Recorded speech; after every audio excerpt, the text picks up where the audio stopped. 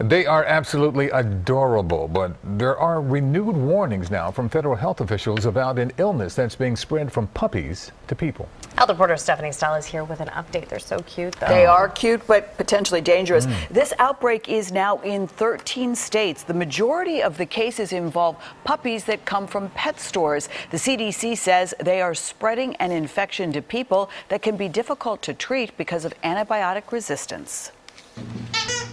They may be the cutest of culprits, but the CDC says puppies are the source of germs that are spreading to people and making them sick. It's a bacteria that, for lack of a better word, sets up camp in the GI tract. The CDC is warning of an outbreak of drug-resistant Campylobacter infections spread from puppies to people.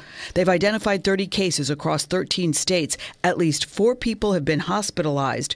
No one has died, but doctors say the symptoms are very unpleasant. It can cause an illness characterized by nausea, vomiting, abdominal cramps, diarrhea, which can sometimes be bloody, and it can last several days.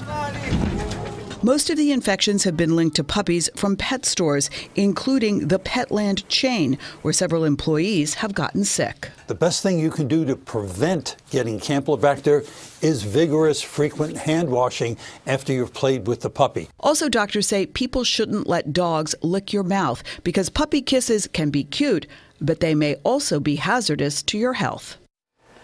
Now, Petland said it has implemented all the recommended protocols from health officials and is currently looking for the source of the infection. The CDC says if you are picking out a puppy, make sure it is alert and playful and take it to the vet for a checkup within the first few days of having it. You know, the other thing is when you're getting a pet, you don't have to go to a pet store. Let's not forget the rescues. Rescue and adoption. Right? Yes, Yeah, yes, the best, yes. So the best true. way. Yeah. Adopt, don't shop. Thanks, Steph.